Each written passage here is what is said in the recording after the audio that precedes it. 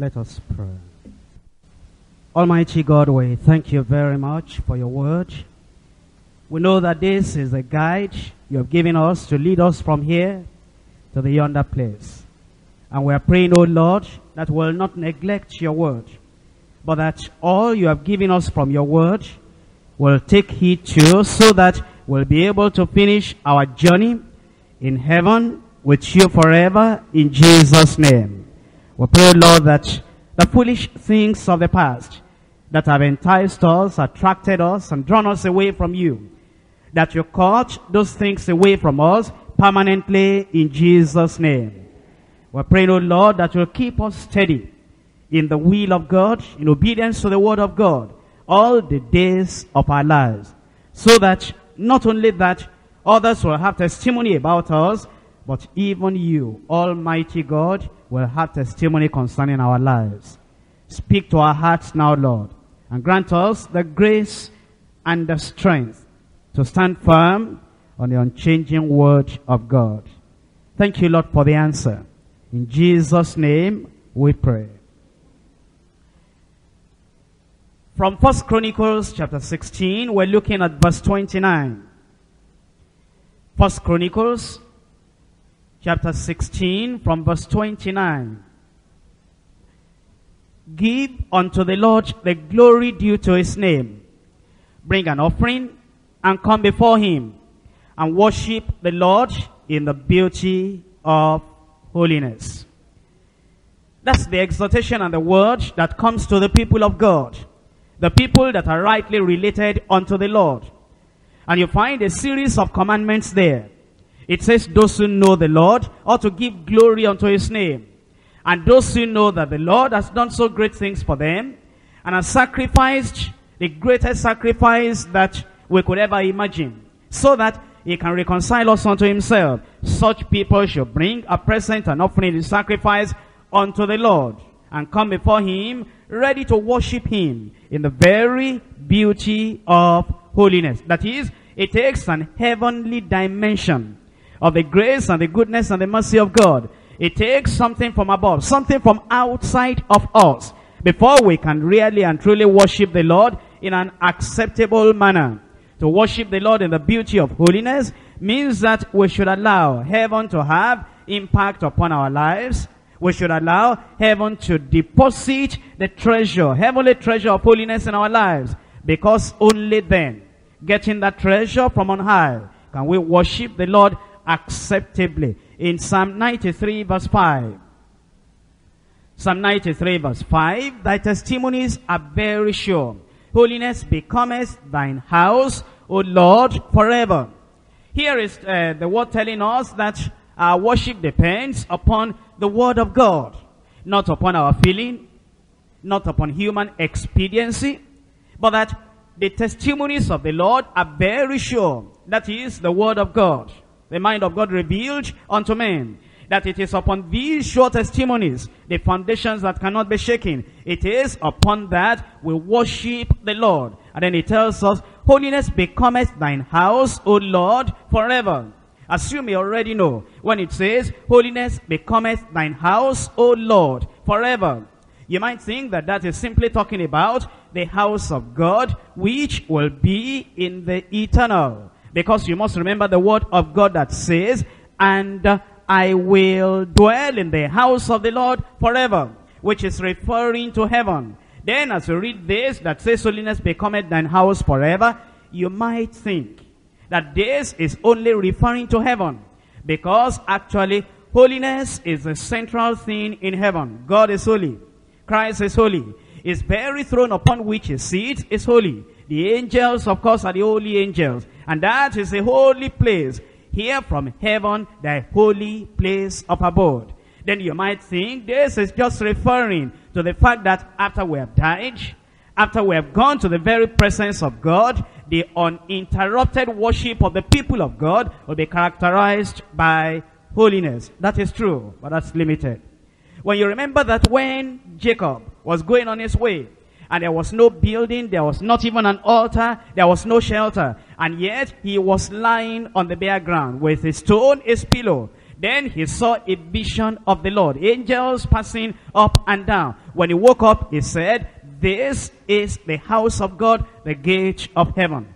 Well then, that means that a person that has known the Lord, and the Lord is visiting him, and the Lord Jesus Christ has become the ladder upon which that individual is sending his thought, his imagination, his desires, his motives unto heaven, and is having heavenly communications with the Lord. Then you know that even though he might be alone or lonely like Jacob, if that place is visited by the very presence of God, because a child of God is there, that is the very house of God.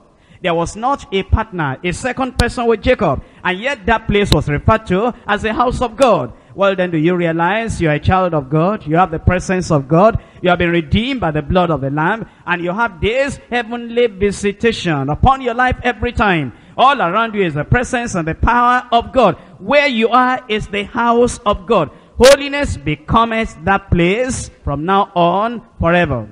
Not only that, where 2 or 3 are gathered in my name, there am I in the midst of them. If you become 2 or 3, or you become 10 or 15 or whatever the number may be in a house fellowship perhaps, and you know that the word of God is there, you are praying in that place, you are giving your testimony there, that also is the house of God. It doesn't have to be a big tabernacle, a big temple, or a big synagogue before it becomes the house of God. It says, holiness becometh thine house. Even that little place where few of you are meeting together, it is the house of the Lord. Holiness becometh thy house, O Lord, forever.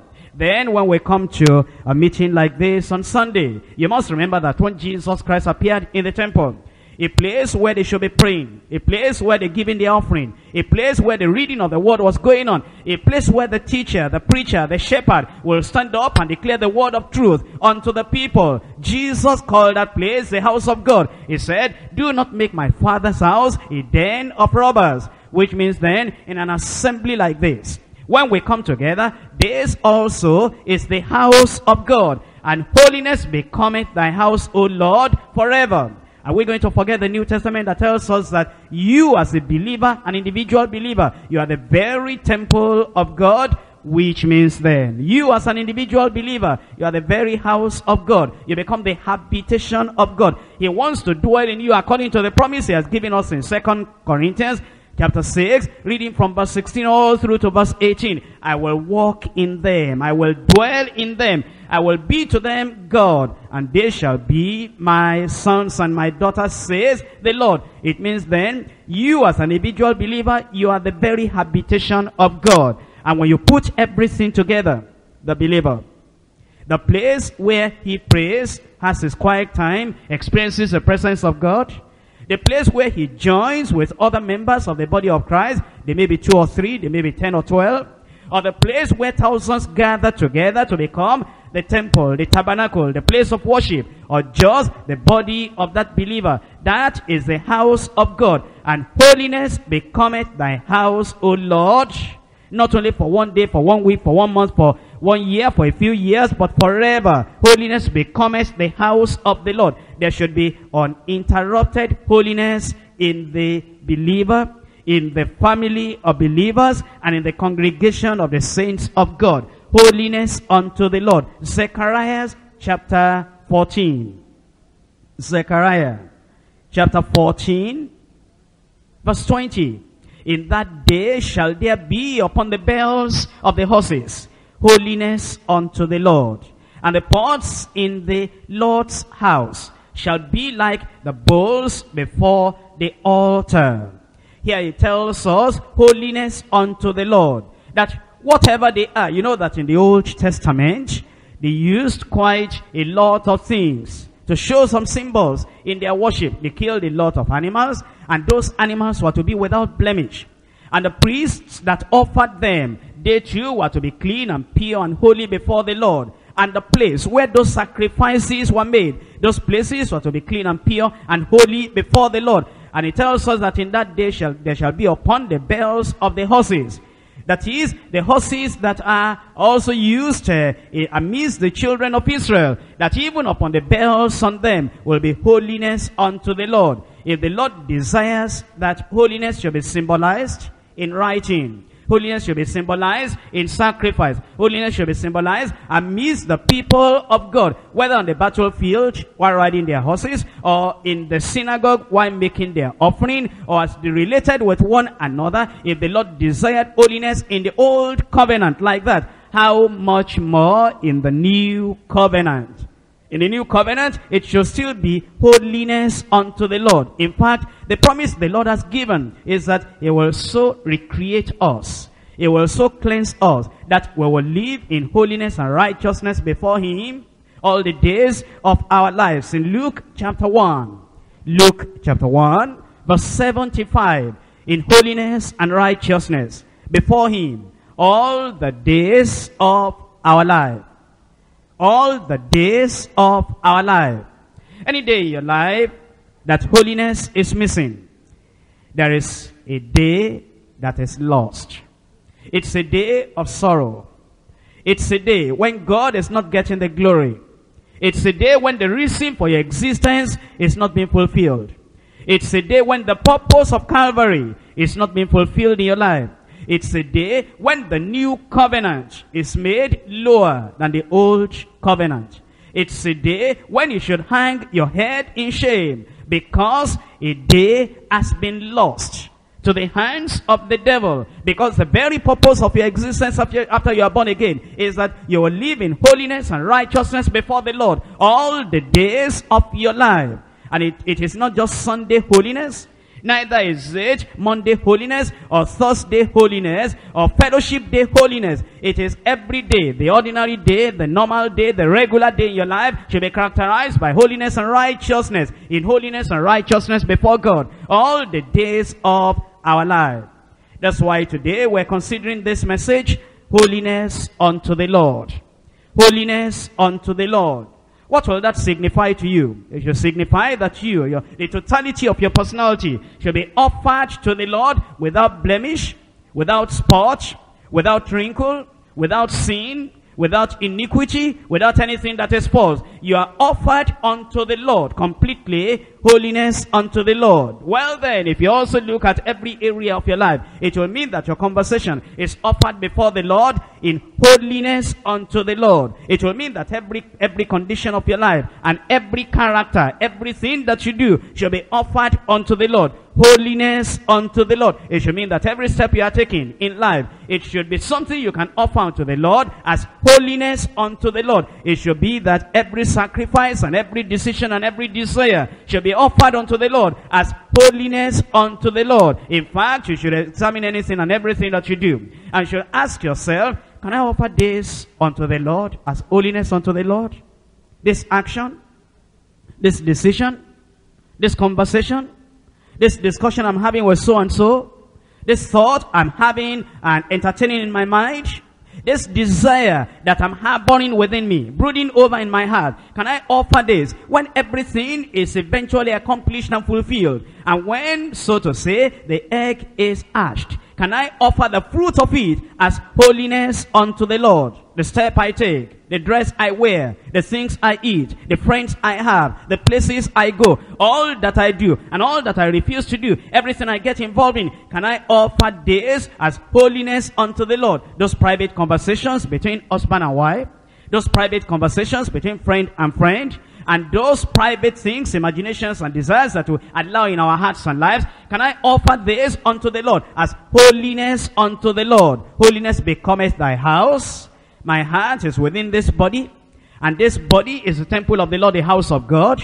Everything within there demands holiness. Holiness becometh thine house. Not only that, I should realize that I'm to worship God in the beauty of holiness. And we're not among the people that are worshiping God only on Sunday. Every day, every moment of the day is a worship unto the Lord. And if we're going to worship the Lord in the beauty of holiness, it means that at no time should we allow anything unclean, anything inappropriate, anything unscriptural in our lives, because we're to worship the Lord in the beauty of holiness. When you think about that, anything that is not holy is ugly.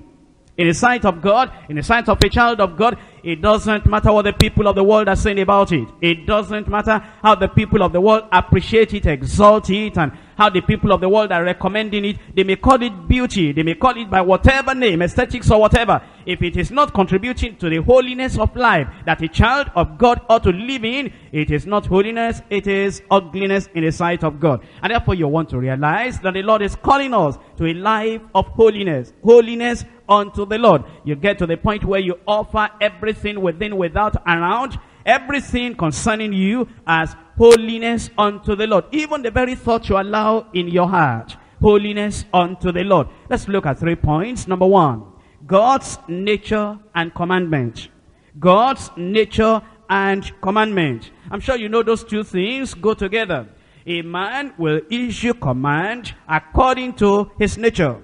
You look at people, look at a husband, and examine the kind of authority he wields and the kind of commandments he gives out that will reflect his nature. And you look at a wife and look at the kind of things she demands and the kind of things she wants and says, this is what I must have. It will reveal her nature, the kind of nature that she possesses. And you look at people that have some authority over us, the kind of commandment they give and the kind of authority they try to wield and the kind of things they demand will reflect their nature. The same thing, the commandment of God reflects the nature of God.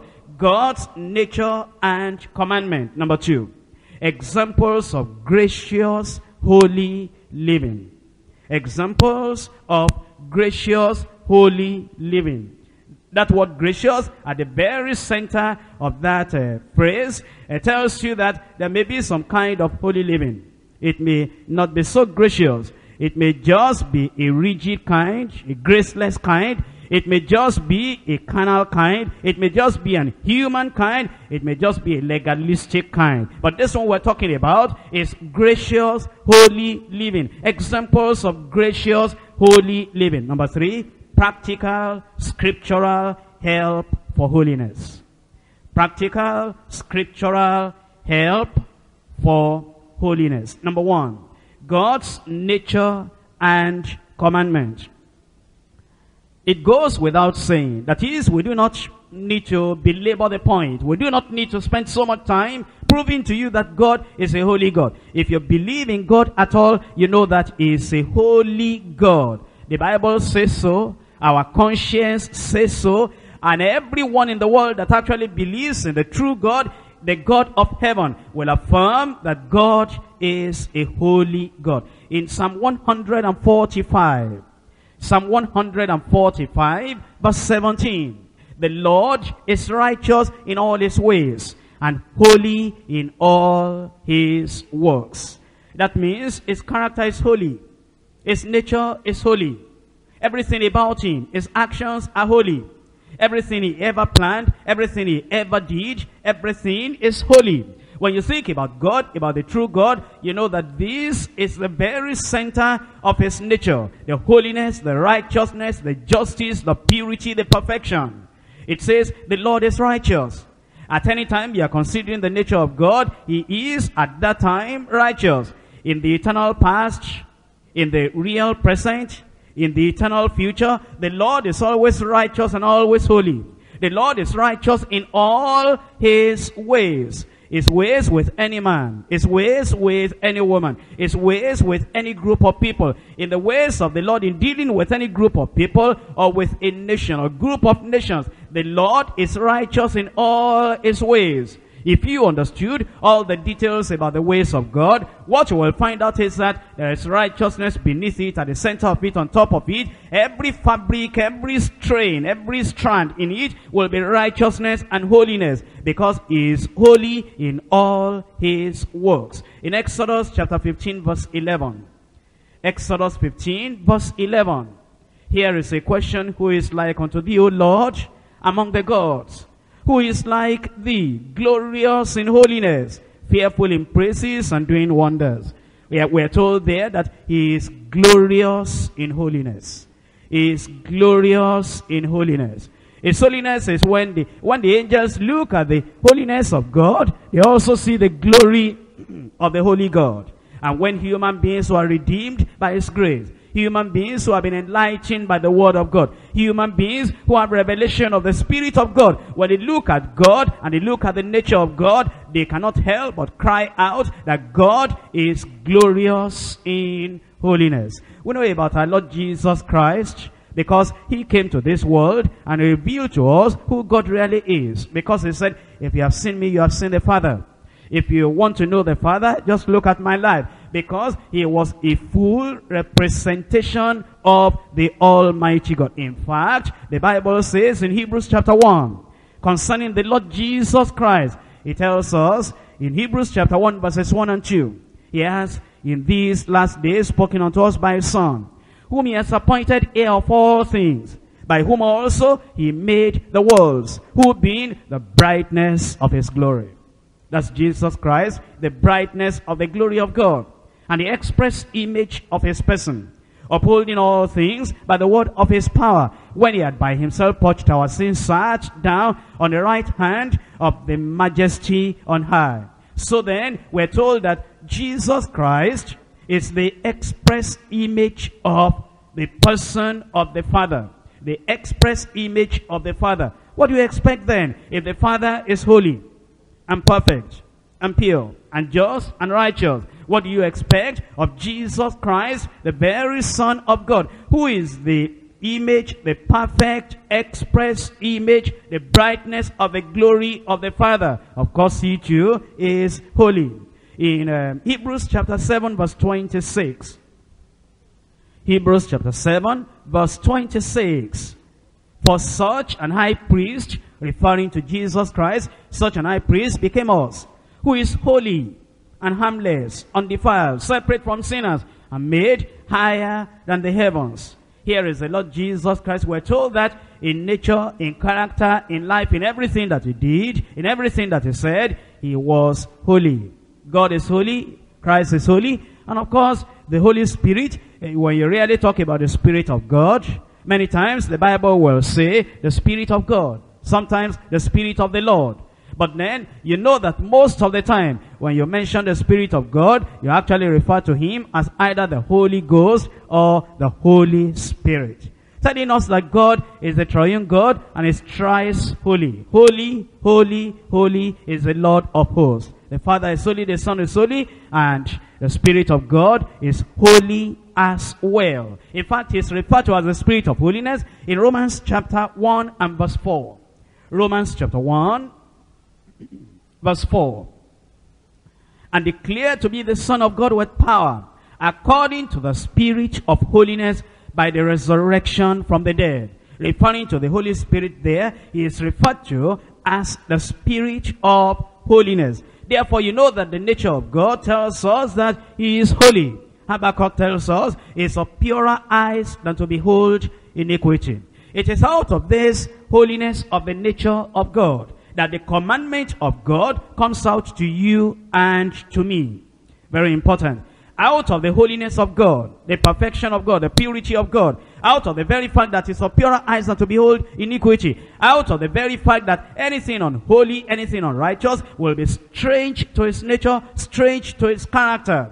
It is out of that he gives us commandments, and he gives everyone the commandments. And the Lord cannot condone sin in anyone. He cannot cover up sin with anyone or anyone, because that will be contrary to his nature. His nature demands that all those who are going to be in fellowship with him will remain holy and righteous. Not only holy in the past, but holy in the present, and having the mind and the desire, the decision to remain holy as long as they live, because they know that that is the only thing that will bring glory unto the Lord. Let's look at the commandments of God now, understanding that these commandments are coming out of the very nature of the Lord himself, which is the nature of holiness. In 1 Peter chapter 1, 1 Peter chapter 1, reading from verse 14. As obedient children, not fashioning yourselves according to the former lusts in your ignorance, but as he which has called you is holy. So be ye holy in all manner of conversation, because it is written, be ye holy, for I am holy. It tells us the reason for the commandment is its nature. Be ye holy, Why? Because that makes me feel convenient. Be ye holy because other people around you will be expecting that you are holy. Be ye holy because, well, if you are holy, many blessings will come to your life. Be ye holy because, if you are holy, you'll be getting nearer and nearer the very nature of the angels. Be ye holy because, you see, if you are holy, many good things will come your way and many answers will come to your prayer. All those things are true, but they are not the basic, major, central reason why we are called unto holiness. It says, be ye holy for I am holy. That commandment of holiness is coming out of the very nature of God. And if you know the nature of God, and if you know that you are going to have fellowship with that holy God, he commands that you have to be holy. Come on to verse 14. As obedient children. Those are the only kind of children that will live with God forever. As obedient children. Those are the only kind of children that have a proof, an evidence that they are truly reconciled unto God. As obedient children. These are the only children that have the evidence that they have visited Calvary. They know Jesus Christ. They belong to the body of Christ. As obedient children. These are the only kind of children that have their names in the book of life. You don't have the rebellious children. The children in whose mind, in whose heart, in whose spirit, the spirit of the age is working. The people that are being controlled by the devil, you do not have them in the book of life. The evidence that we are in the book of life, we're in fellowship with God, we are worshiping God acceptably, is that we are obedient children. It means that we're obeying scripture. It means that we're obeying the truth that we have learned. It means that we are not modifying the word of God. We are not changing the word of God, altering the word of God. We are obeying the revelation of the truth of the word of God that has come unto us. It also means we are obeying the promptings of the Spirit of God at the time the Spirit is speaking to us according to the word of God. It means that we are being conformed day by day to the very image of the Lord Jesus Christ as obedient children. Not fashioning yourselves according to the former lusts in your ignorance. Now this is talking to us about human responsibility. There are people that tell us that God has predestined them. God has elected them. God has chosen them. And whatever they do, actually it's not they doing it. They say that God is responsible for everything that they do. But here the Lord is telling us, not fashioning yourself. You are the one fashioning yourself, molding yourself, leading yourself in a particular direction. You cannot steal and say, well, it's not me because my life has been predestined by God. It's what God wants me to do that I'm doing.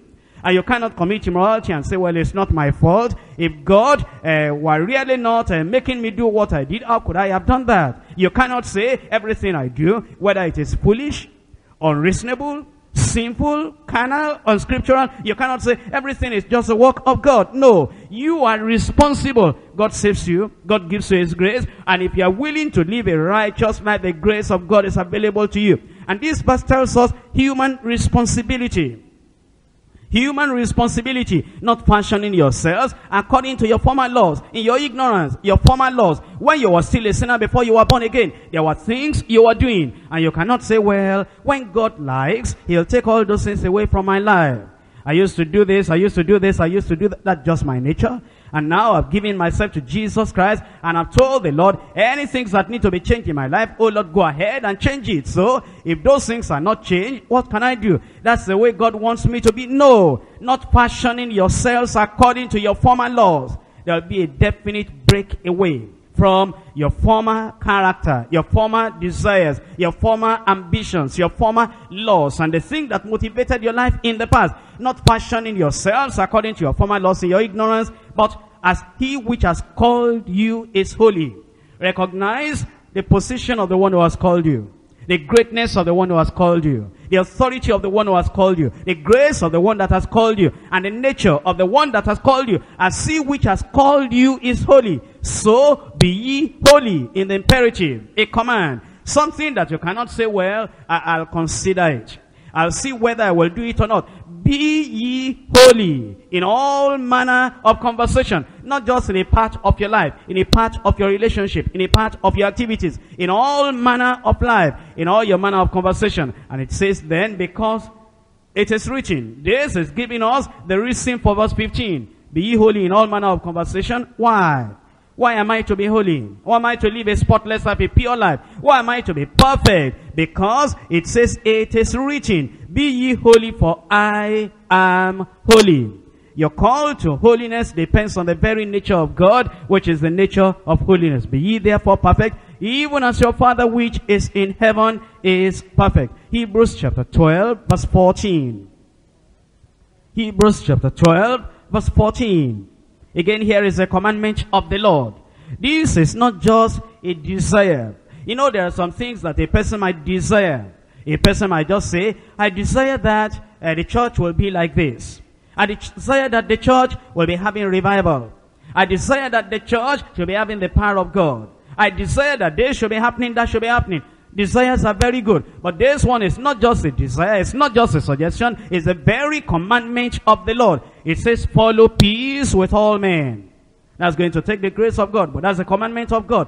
Follow peace with all men. All men. The Lord knows that some men are going to injure you. Some men are going to say things you didn't appreciate.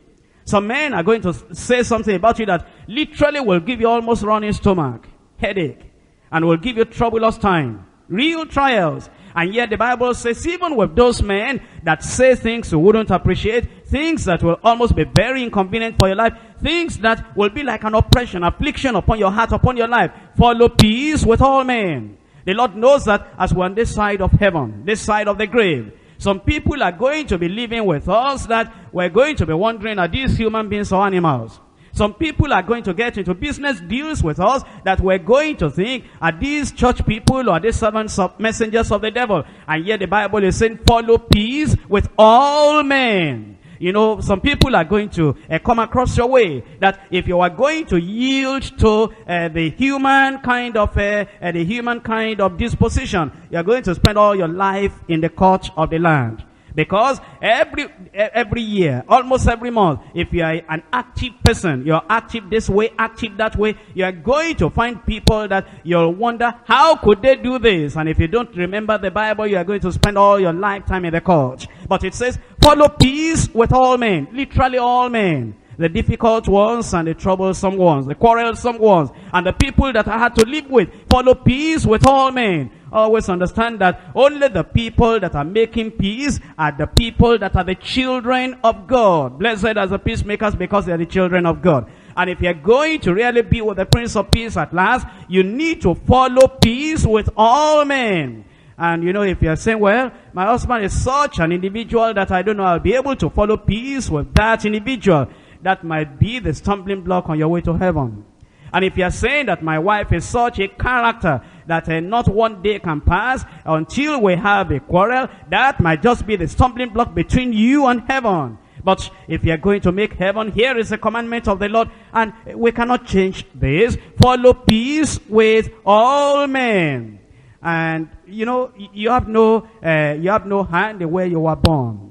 You were born in that place, in that village, in that locality, and maybe where you are living now, many circumstances have come together, and there you are. And it's a troublesome spot on the face of the earth. And yet, even in that place, even in those conditions, the word of God says, if you remember eternity, if you remember living with God, if you know you want to be with God eternally, follow peace with all men. But that's not the end. Oh, I wish that were the end, because that is even difficult enough without the grace of God. That is even difficult enough without constant prayerfulness. That is even difficult enough without if we didn't crucify ourselves to the cross. It's very difficult, almost impossible to follow peace with all men. If that were the end, it would be a lifetime job to keep on following peace with all men, with all women, with all the in-laws, with all the troublesome people. And yet it said that is not even the end of the journey. If you try to do that without the holiness that is added unto it, you might still miss heaven and be cast away forever and ever. Who says that it is so easy to just get saved, raise up your hand, and then you're on your way to heaven already? Who says without prayer, without crucifixion, without self-denial, without holiness, we can get to heaven? It's a lie. The way of heaven is not a way that is filled with roses. It says follow peace with all men, and holiness without which no man shall see the Lord. Holiness without which no man shall see the Lord. You see, there are many things that may hinder you. from considering holiness as the center of your very life. And some of the things that hinder holiness are sometimes very useful to some human beings and very important to them, but they are useless in the sight of God without holiness. Think of many things that a person could have without holiness. It's very easy to have money without holiness. In fact, it is difficult to have much money with holiness. Think about it. Think about it. That may take you a whole year to understand. Very difficult to have much money with holiness. That will take a long time for you to understand. But it is very easy to have money without holiness. It's very easy to have a wife without holiness. It's very difficult to have wife according to the will of God with holiness. Because do you know that there are even women that if you are holy as the Bible wants holiness, you're not talking about yourself, you're not bragging, you're not flattering yourself, you are not in the show and in the flattery and in the praise of men and all the fanfare of the world, and you don't have all these worldly things. If you were to strictly keep to the word of God and be holy, do you know there are women that even call themselves Christians that will avoid you? Oh, it's very difficult to have real wife with holiness. It's very easy to have wife without holiness. It's very easy to have husband without holiness. It's very easy to have position without holiness. And that is what you are finding today in many places and perhaps in our midst. That there are people that will keep a position of authority. But then they keep that position of authority not because they are holy. In fact, they have to do a lot of things. We heard about David today, trying to keep his respect after he lost self-respect. Trying to keep position after he lost his relationship with the Lord. Trying to keep authority after he lost the respect of the people around him. Trying to keep everything by all means. A person can keep the position of a king and the position of a preacher and the position of a leader and the position of a coordinator and the position of bishop or whatever without holiness. So what is very difficult is to have position and holiness. Very, very difficult. Even in a Bible church like this, very, very difficult to have holiness. And a person that is only looking up to God, only looking to the scriptures, only walking by the way of God, and will not fear any man, will not tend to anything, will not cringe, will just live a life of holiness. Very, very difficult for people, because you know, when they are making recommendation, they hardly recommend those people. They say he doesn't talk much. We don't know whether he knows anything or not. All the time he's prayerful. He doesn't consider the human aspect and the human dimension. All his own is just Bible, Bible. He's too fanatical about Bible. And he will not even try to modify a little, because he's too bent on holiness standard. It's very difficult for those people to have holiness. But if you're like that, I want to encourage you, give up the position. Don't worry that they are not calling you to a particular thing. Keep on in that holiness, because money doesn't take us to heaven. Position doesn't take us to heaven. And the respect that people have for us doesn't take us to heaven. Authority that we wield in the society doesn't take us to heaven. Whatever it is we have on earth doesn't take us to heaven. There is one thing that takes us to heaven, and that is the gracious holiness of the Lord in our lives. Follow peace with all men, and holiness without which no man shall see the Lord. You know, there was a time in this church when the only thing that anybody considered is, how am I in the sight of God? Am I holy in the sight of God? Am I righteous in the sight of God? If the trumpet sounded now, will I be able to go? Am I so right and so pure and so perfect in the sight of God that if God decided he could take me away like Enoch, like he took Enoch away, there was a time like that when the only thing we considered, in fact, at that time, we didn't have any title for pastor. All we had was a Bible study leader. We didn't have any title for coordinator, or for moderator, or for house fellowship, or for area leader, we didn't have anything like that. All we had was evangelism team. And you know, you just went to evangelize. There was a time we didn't even have any title for worker. You know, today, when people are asking questions, they say they are workers, they say as a leader, they say as a zonal leader. There was a time we didn't have that. All we had at that time was holiness unto the Lord. And the only thing that concerned us was not keeping that position. The only thing that concerned us was keeping that holiness without which no man shall see the Lord. The change of emphasis. Not in the preaching, not in the teaching. The change of emphasis in the minds of many people. I must grab my position, keep my position, emphasize my position. That change is making holiness to go to the background. And when holiness goes to the background like that, a lot of people also that are keeping to that position without holiness, they go to the background. And when we get to heaven, we may not see them. Because you follow peace with all men, and holiness, without which no man shall see the Lord. So then, we find the commandments of the scripture. We cannot read everything, but you know that in the scriptures we have the commandments of the Lord, that we should be holy unto the Lord. The question is that possible at all? That a person will be holy? Don't be quick in answering. Is it possible at all that a person in this dirty world, this dirty environment, with all the situations and many happenings even within the church, within the district, within the locality, is it possible at all that one shall be holy? Oh yes, it is possible. But I dare tell you that the disciples asked a question from the Lord. They said, are there few that be saved?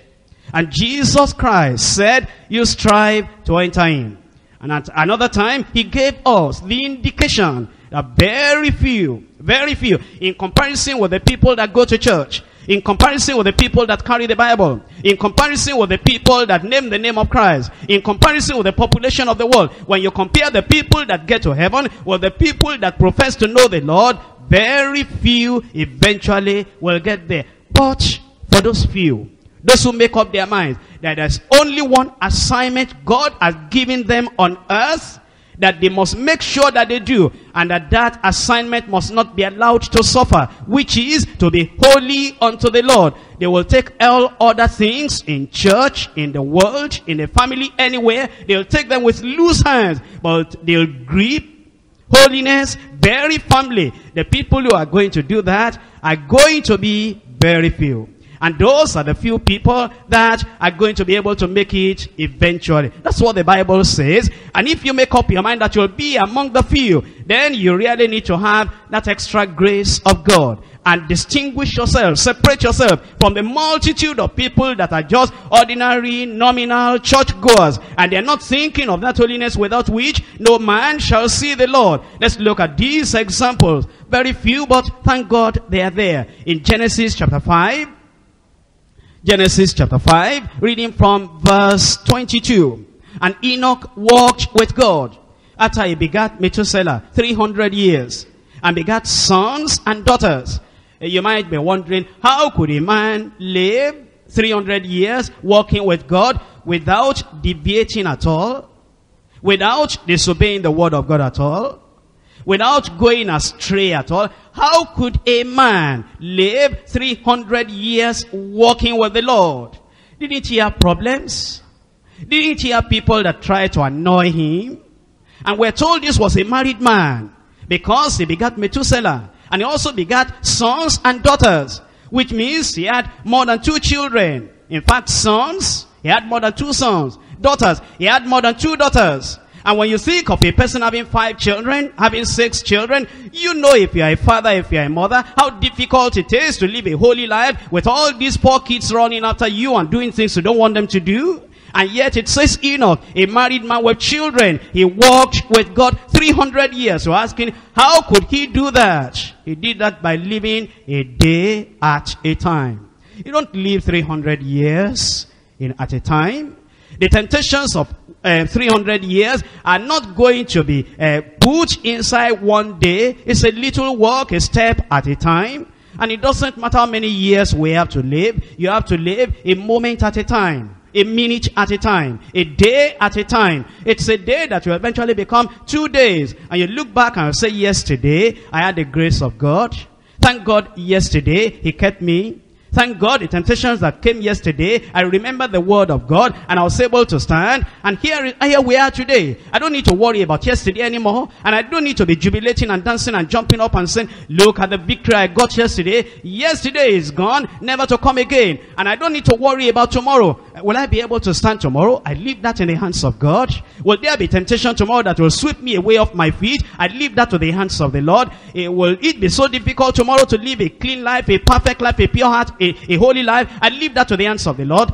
Just today, just today in the office, just today in the home, just today in the market, just today in the presence of a friend, just today in the presence of an enemy, just today in the presence of a persecutor, a tempter, just today. It is today, just a day at a time. Little drops of water make a mighty ocean.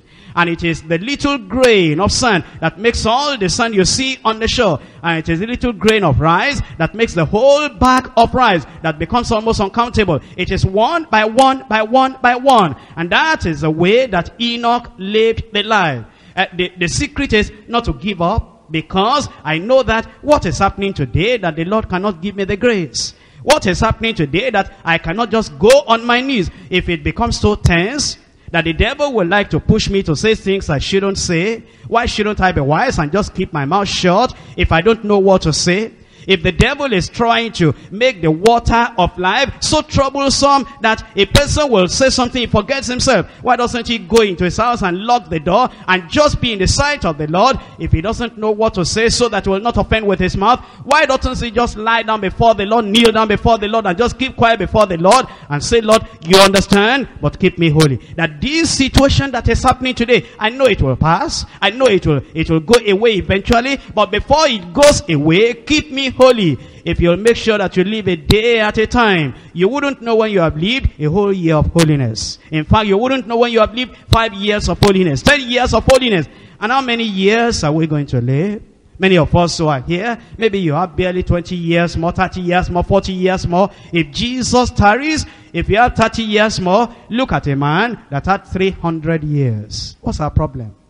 The grace of God is there. Jesus Christ is there. The cross of Christ is there. The power of the Lord is there. The word of God is there. And Enoch, not having church or pastor or Bible or fellowship or other people to encourage him, he lived 300 years and was righteous and holy before the Lord. Eventually the Lord took him away. Obviously then, if we really wanted to follow the Bible, we can follow the word of God. We can be holy, and we'll be holy in Jesus' name.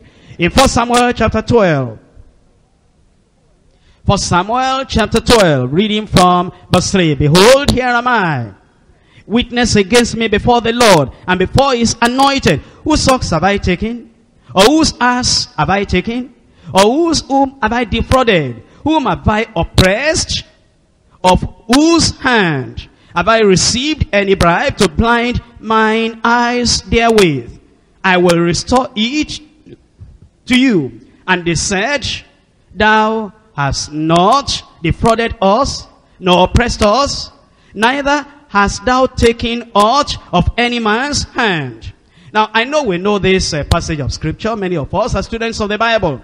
But I want us to read these passages of scripture today with a kind of different attitude. I want you to read it like this. I want you to think about it like this. That this Samuel, he had been taken away from his family, and he was brought into the house of Eli so that he can be in the temple from his very young age. It wasn't up to 5 years, if you look at your Bible very well, when he was weaned, because it just means that at the time he stopped sucking the breast of the mother, then he was brought into the temple. And yet, from that time on, think about it, from that time on, he saw Ophni and Phinehas. Those were bad people. And Eli was not a person that was a great teacher, a mighty teacher, an effective teacher of the word of God, laying line upon line and precept upon precept. Eli was an indulgent, careless father. He wasn't a disciplinarian as such. You can know that from the life of Eli. And also you will know that he didn't know too much of the mind of God. When God was calling Samuel, saying, Samuel, Samuel, and Samuel did not know it was the Lord calling him, he went to Eli. Eli did not immediately know it was the voice of the Lord. He was not a great discipler. Somebody who could disciple another person and bring that person up in the proper way of the Lord. That was the situation in which Samuel lived. And Samuel saw the example of the people that were cheating, of the people that were covetous, of the people that will take a big fork and go into the place and say, give us flesh now. If you don't give us, we'll take it right now. He saw all those examples. You know why some people say they cannot live holy lives? Oh, they say, you know, I was holy before I got job. I was holy before I got to my new environment. In my new environment, they don't line up. In my new environment, they don't take things belonging to them. They just take everything by force. And I was still gentle for the first month, for the 6 months. I got there. But when I saw that if I continue like this, I would almost always be at the back bench. They will never consider me for promotion. They'll never consider me for what is my due, what is my right. Eventually, I became like them so that I could claim my right. Samuel never did that. Now, as you look at Samuel, he didn't have all these Sunday messages, all these Monday outlines, all this Thursday encouragement and revival time, and all the house fellowship, and all the radio ministration. Samuel didn't have all that. And what kind of preaching was he listening to? Because Eli was even an old man in his 90s. And you see, this Eli did not have the word of, it was not very strong on the word of God. I was an old man whose eyes were very dim. And Samuel could do anything. And yet you see this Samuel, he lived a holy life. You have Bible, you have teaching, you have cassettes, and you have encouragement. Counseling is available. If we cannot live a holy life, Samuel will condemn us. But then turn this scripture around in this way. What if you look at Samuel now, and obviously, after more than 60 years of ministry, obviously, because Samuel was now old. He had been there before he was 10 years of age. He was himself now an old man. Because we are told in verse 2, I am old and gray-headed. He was now very old. More than 60 years have gone. And now he came before the people and he said, I am here with you. Witness against me before the Lord. Don't hide anything. We're before the Lord. Don't cover up anything. We're before the Lord. And before is anointed. Whose ox have I taken? Or whose ass have I taken? Whom have I defrauded? Or whom have I oppressed? Of whose hand have I taken bribe? Any bribe to blind mine eyes therewith. I want you to think of yourself. You have only been a coordinator now for 3 years. Or perhaps for 4 years. Or perhaps for 5 years. Little time. Not 60 years yet. Can you stand before all the people you have led? And you say, feel free. Don't be intimidated by anybody and anything. We're all before the Lord. And before His anointed. Whom have I oppressed? 5 years now. And if those people were really to be before the Lord without any intimidation, don't you think you have some hands raised up?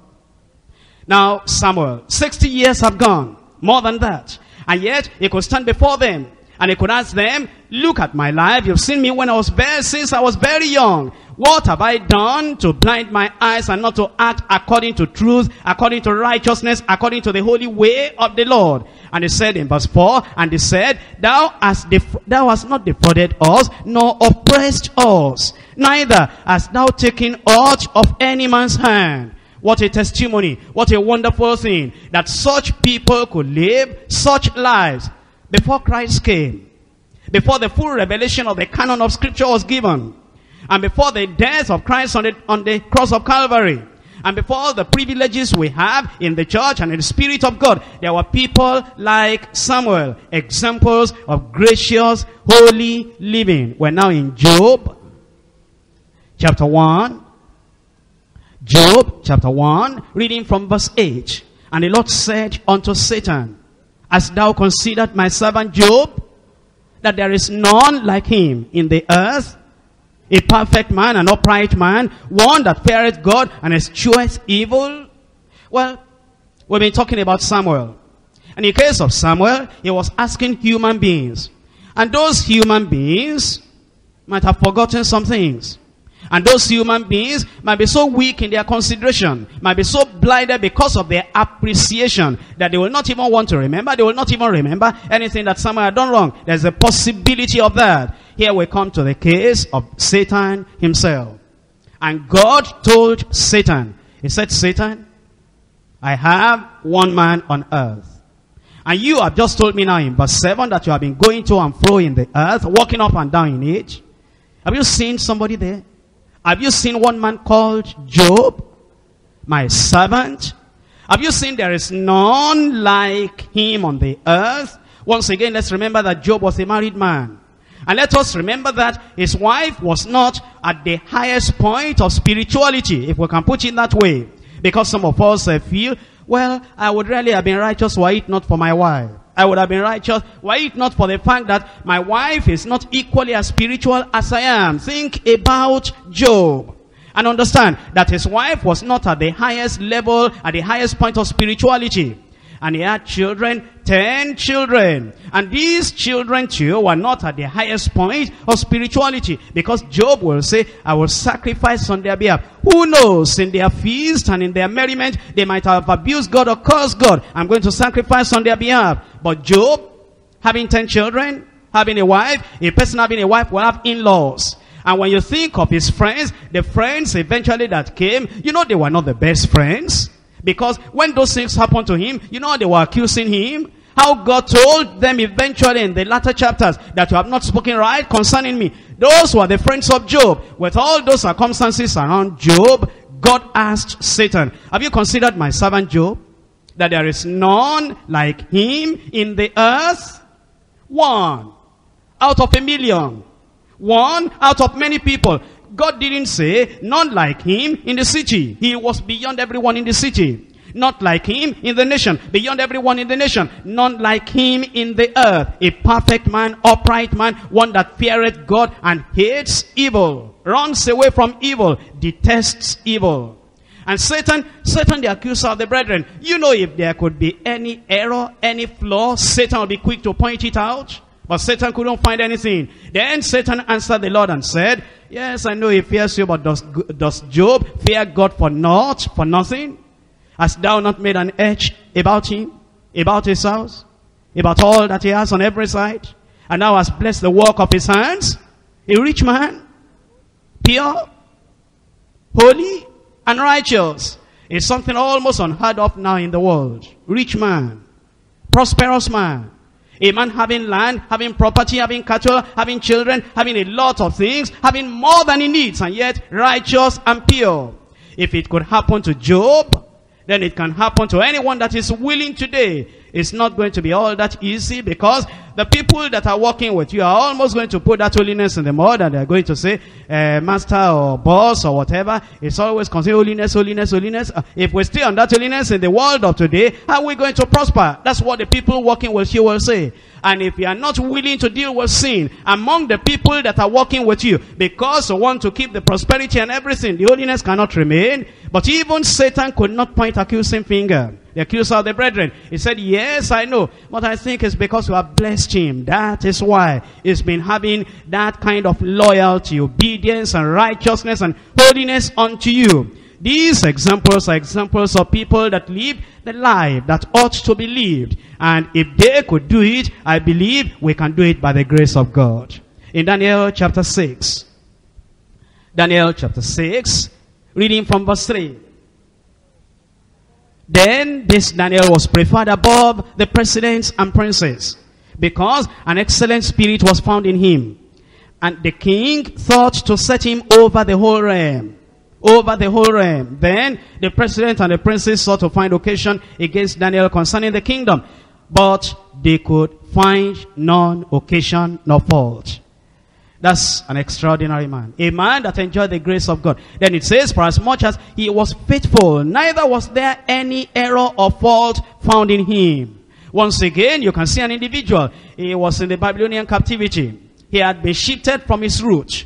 And even though he was in a strange land in exile, yet he kept himself. From the very beginning he got into that kingdom, he purposed in his heart that he will not defile himself. And kings have come and gone, and yet here was Daniel still standing after many years, and he was still not defiling himself. And the people could bear testimony that he was actually living a life according to the will, according to the word of God. They said they couldn't find any occasion against him concerning the worship of God, concerning anything in the kingdom, except if they will just lay down a law that will make him to want to disobey his God. And then they know he will never want to do that, and then they will be able to get him into trouble. Righteous man, holy man.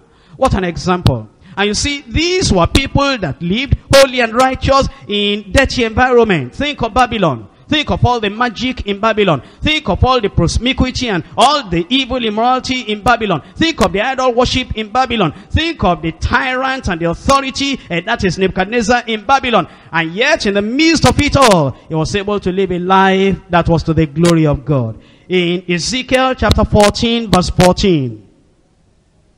Ezekiel chapter 14, verse 14. Though these three men, Noah, Daniel, and Job, were in it, they should deliver but their own souls by their righteousness, says the Lord God. Here God himself testified to the righteousness of some men. And he said, even if they were in a particular city, that the city was so polluted that these people would only be able to deliver their souls by their own righteousness and holiness. They will not be able to deliver others by their righteousness and holiness. How do you understand that? It's just like the foolish virgins talking to the wise virgins, give us of your oil because our own is running out. And then they said, go and buy for yourself. We cannot give you. Our righteousness cannot cover you. Our holiness cannot cover you. The grace of God in our lives cannot cover you, lest it be not sufficient for you and us. So God was saying their righteousness, their holiness would only be sufficient for them. They will not be able to transfer to other people. What practical things do we do? Scriptural things do we do to receive help, assistance, support, to live the holy life? Well, that brings us to point number 3. Practical scriptural help for holiness. Obviously, you know that the Bible says all have sinned and come short of the glory of God. That is, without meeting Christ and making him your personal Savior, holiness will always be foreign to your lifestyle. But the very beginning of receiving help from above in becoming holy is that you will be born again. You will be born again. That means you'll turn away from sin, from all your heart, with all your heart. You'll take a firm decision. You are turning away from all sin, and you are calling upon the name of the Lord. And after you have had that full repentance, genuine repentance, you believe on the Lord Jesus Christ, who died for you on the cross of Calvary. And then after that, you will continue living a life that is bringing honor and glory unto the Lord. Not only that, you will want to be sanctified, because as long as that root of sin, the Adamic nature, the propensity for evil, as long as it's remaining in the heart, there will be always this pull that will be dragging you back to things that will be making you to say, oh wretched man that I am, when am I going to be truly free and completely free and totally free? Free within and free without. But when you are sanctified and purified, then you understand that it's going to be easy to really live a life of inward holiness that is according to the will of God. But even after you have been sanctified, that's not enough. You still have some practical things to do and practical steps to take, so that you remain holy, righteous in the sight of the Almighty God. In 1 Corinthians chapter 9, verse 27. 1 Corinthians chapter 9, verse 27. But I keep under my body, and bring it into subjection, lest by any means, when I appeal to others, I myself should be a cast away. You have learned in a previous lesson that Job made a covenant with his eyes. Here Paul the apostle said, it's not only the eyes, it's every part of the body. I bring the body under control, under subjection. My eyes, my lips, my ears, and the feelings and the emotions of the body. I bring everything under control, under the control of the Lordship of Christ, and under the control of the Scripture. That I will not see, I will not hear, I will not speak anything that will not be according to the will of God. I keep under my body, at home, in the office, in church, with believers, with unbelievers, literally everywhere. I keep under my body. I bring it unto subjection. Lest after preaching to other people, I make myself a cast away. So then, one practical step to take is to make sure that your body comes under the control of the Scripture and the Spirit of God. Matthew chapter 5, reading from verse 28. But I say unto you that whosoever looketh on a woman to lust after her has committed adultery with her already in his heart. It says, here is the Lord saying that many people are defiled because of the steady look and gaze they have upon objects of temptation. And those subjects of temptation are almost everywhere in a big city like this. But then Jesus Christ pointed out that whosoever, and whosoever means actually whosoever. Whosoever would mean that whatever your position, whatever your calling, and whatever you say you are, whatever experience you are claiming, whosoever looketh. The word look at there is in the continuous present tense. You keep on looking and looking and looking until your body is inflamed, until wrong emotions and wrong thoughts are being excited within you. Whosoever looketh on a woman to lust after her has committed adultery already in his heart. And then it says, what's the solution? If thy right eye offend thee, pluck it out, cast it from thee. That means if a woman like your right eye, a man like your right eye, very precious, very delicate, very important, very indispensable to you, indispensable to your job, indispensable to your career, indispensable to your happiness, indispensable to everything you're trying to get in life. A person that's indispensable, as essential, as important as the right eye. If it's a person that is making you constantly to offend the Lord, and you know you want to get to heaven, what is the scriptural, practical thing you have to do? Pluck it out, cast it from thee, because it is profitable for thee that one of thy members shall perish, and not that the whole body should be cast into hell. That means you will not take undue liberty with a lady. You will not take undue liberty with a man. If the very thought of the remembrance of the things you did together in the past, even without seeing him, without seeing her, will bring dirty things into your mind, then you know you have a job to do. A job to do. That you need to pluck out, you need to cast out, you need to have a wall of partition between you and that individual. And I'm telling you that when you are doing that, many people will not understand. They will not understand your peculiar problem. They will not understand your besetting sin. They will not understand the covetousness and the lust and the evil desires within you. They will not understand the evil imagination that is coming within you. And when they see you like that, and you are boycotting that individual, you want to go your way so you can make heaven, that individual is likely to come to you. And it's likely to say, is it because of what happened in the past? Didn't I promise you that it will never happen again? And you can't answer.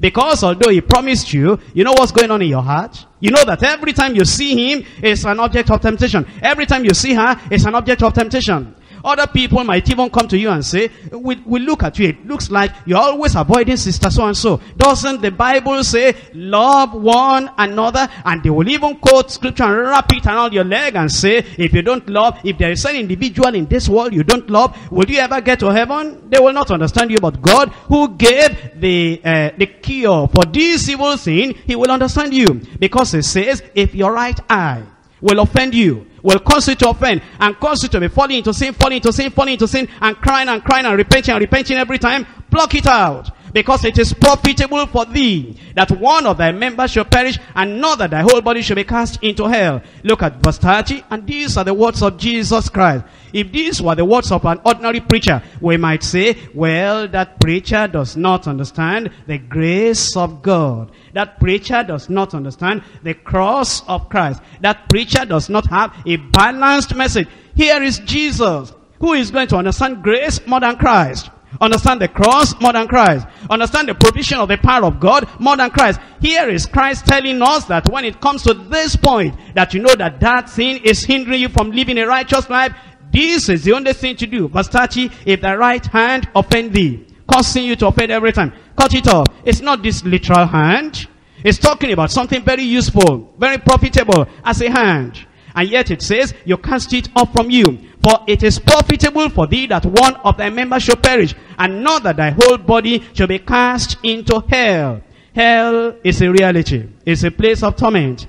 It's a place of burning fire. It's a place of punishment. It's a place of darkness. It's a place of the gnashing of teeth. It is a place where the worm dies not, and the fire is never quenched. It is a place where the memory will always remember, this is what I should have done, and I didn't do it, and this is what had led me to this eternal place of punishment and torment. And Jesus said, whatever you can do to avoid hellfire, do it, and do it now. And then in Hebrews chapter 12, reading from verse 5. Hebrews chapter 12, reading from verse 5. It says, and ye have forgotten the exhortation which speaketh unto you as unto the children. My son, despise not the chastening of the Lord, nor faint when thou art rebuked of him. For whom the Lord loveth, he chasteneth, he rebukes, he corrects, he punishes. Whom the Lord loveth, he chasteneth, and scourgeth every son whom he receiveth. If ye endure chastening, God dealeth with you as with sons. For what son is he whom the Father chasteneth not? But if ye be without chastisement, whereof all are partakers, then are ye bastards and not sons. Furthermore, we have had fathers of our flesh, which correcteth us, and we give them reverence. Shall we not much rather be in subjection unto the Father of spirits and live? For they verily for a few days chastened us after their own pleasure, but he for our profit, that we might be partakers of his holiness. He chastises us, he rebukes us. Sometimes he will do that directly. He'll make us feel heavy. He'll make us feel so unhappy. He'll make us feel so miserable because of some things that happen. You'll feel so miserable, you'll not enjoy your food. You'll not enjoy fellowship. You'll not enjoy anything. You know you really overstepped the boundary. You have transgressed against the Lord. And the Lord will make you so miserable concerning the sin you have committed. He does that so that it will drive you on your knees and you'll seek the face of the Lord, so that eventually you'll be a partaker of the holiness of God. At other times, he can use the members of the church. You have done something wrong, and this thing that you have done is to the knowledge of the believers. Maybe without anybody even announcing your name, the Lord moves on the hearts of the believers that they are just avoiding you. You come here, they avoid you. You come there, they avoid you. You have no friend, you have no fellowship, you have no joy in the midst of the people of God. And even if you try to run to another church, God wanting to help you out, he puts a mark upon you that even the people there, they are running away from you, until you say, oh Lord, why is it like this? And the Spirit of God begins to say, already you are taken away from society of pure people, holy people, righteous people. It's like they are put you into custody, into the prison. That's why you are having this lowliness and people are running away from you, because you are a blemish in the congregation of the righteous. It is that chastisement that will drive you to your knees and say, oh God, I know I've done something wrong. I know I've gone astray. At other times, God can use leadership in the church. If those leadership people themselves are living right, if they have the right to do it. Because how can we have a log of wood in our own eyes too? How can we have immorality and then be chastising the people that are immoral? How can we be stealing if we're stealing the leadership and then be chastising the people that are stealing? How can we be fighting with our own wives and then be chastising the people that are fighting their families? If we in the leadership too, if we're right, if we're living holy, righteous, just, equitable lives, God can use the leadership to rebuke and chastise the people that have gone wrong. And that chastisement, whether it's coming from God directly, or coming from the members of the church, or coming from leadership, or coming from your own conscience, condemning you, telling you that you have gone astray, you can't sing, you can't laugh, you can't rejoice, you can't claim the promise of God, you can't have the peace of God. How can you have the peace of God? Look at the way you are living. And the Lord is allowing your conscience to inflict the chastisement upon you. Whichever direction the chastisement is coming from, it is to make you and to make me the partaker of the holiness of God. In Psalm 119, verse 9, all through to verse 11. 119, Psalms, from verse 9. Wherewithal shall a young man cleanse his way? How can a young man in this our world be clean? How can a young lady in this environment remain holy and righteous and clean? Wherewithal shall a young man cleanse his way? By taking heed thereto according to thy word. Oh, you have to be buried in the word, studying the word, examining the word, cleansing yourself in the word of God, chastising yourself, correcting yourself with the word of God. Not reading the word of God to preach to other people. Not reading the word of God to lead us fellowship. Not reading the word of God to be able to bring a verse out to anybody. But reading it for yourself, that you may be kept clean and holy and righteous. With my whole heart, in verse 10, have I sought thee. With my whole heart have I sought thee. You seek him like some people seek money. You brush money aside and you seek God. Like some people are seeking progress in life. You brush that aside, and with your whole heart, with your whole mind, you are seeking after the Lord. Oh, let me not wander from thy commandment. Thy word have I hid in mine heart, that I might not sin against thee. Here is the word of God. And the word of God is telling us that these are things that we have responsibility of doing, so that we can live the life that will bring glory unto God. In 2 Corinthians chapter 7 verse 1. Having therefore these promises, dearly beloved, let us cleanse ourselves from all filthiness of the flesh and of the spirit, perfecting holiness in the fear of God. The Lord is calling us to holiness. And he's saying that we have a responsibility. We need to cleanse ourselves. You need to turn away from anything that is polluting. People may not know it, people may not see it, but you need to come to the Lord and say, Lord, I want to be clean. I want to be totally pure. I want to be totally dedicated unto the Lord, so that everything within, everything without will become a dedication of holiness unto the Lord. We can rise up now and really seek the face of the Lord. If we hear the word of God that is coming straight out of the Bible for more than 1 hour, we should be able to pray for some minutes. And we should be able to get serious. We should be able to know that death can come anytime. The rapture can take place anytime from now. We should know that the Lord can call us home any moment from now. And yet we know that if you don't settle it with God now, what's the hope? You'll be able to make heaven at last. And if you miss heaven, there is no second chance. There is no second chance. It may be the prayer of this afternoon that will get you ready.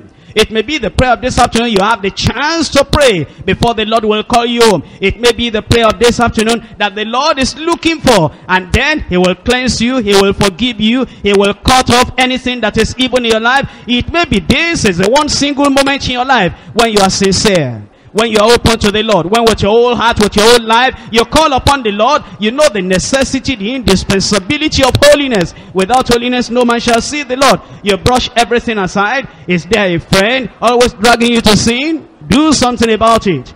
Is there an event in your life always dragging you to sin? Do something about it. Is there a visitation always drawing you into sin? Do something about it. Is there an activity always drawing you into sin? Do something about it. Is there a desire? Is there a thought always dragging you into sin? Do something about it. Is there a position, a responsibility always dragging you into sin? Do something about it. Is there a partnership always dragging you into sin? Do something about it. Is there a consideration, your own human characteristic, your own flesh always dragging you into sin? Do something about it. Is it something that's always making you to get angry and fight and quarrel? Is there something that is always wanting you to be proud and to be pompous and to flatter yourself? Do something about it. Is there a particular property that is always making you to want to do evil, want to do evil, want to do evil?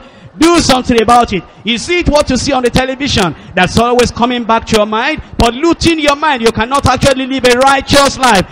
Do something about it. Is it the film show? Is it the movie? Is it the magazine? Is it the pornography that is always calling you back into the old lifestyle? Do something about it. Is it the plan of marriage that's always making you to do this and mess up your life? Do something about it. Is it the courtship that is making you to always be dragged back into the mud, dragged back into sin?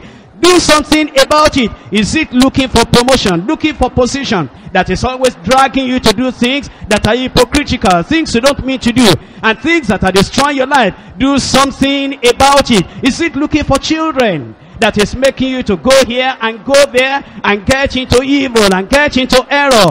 Do something about it. What is it you are looking for? Is it your love of money? Is it your business always making you to want to do evil? Do something about it. Follow peace with all men, and holiness, without which no man shall see the Lord. Holiness, without which no man shall see the Lord. Holiness, without which no man shall see the Lord. And if thy right eye offend thee or make you to sin, pluck it out and cast it away from thee. It is better, it is profitable for you to enter into life with one eye than to get into hell fire with your whole body, into fire that never shall be quenched. Where do you stand today? Are you a child of God? Are you born again? Are you living a righteous life? Do you know the Lord? If the trumpet should stand now, where will you be? If you should die today, what hope have you got that you will get to heaven? Are you sleeping? Are you only thinking? Are you daydreaming, or are you praying? Are you only thinking or praying? Are you just having imagination or praying? Are you meditating or praying? Are you just sitting down or praying? Are you just standing up or praying? Are you just repeating words, or are you praying? This is the time to seek the face of the Lord. Without holiness, all our labor is in vain. Without holiness, our coming to church is in vain. Without holiness, the profession of salvation is in vain.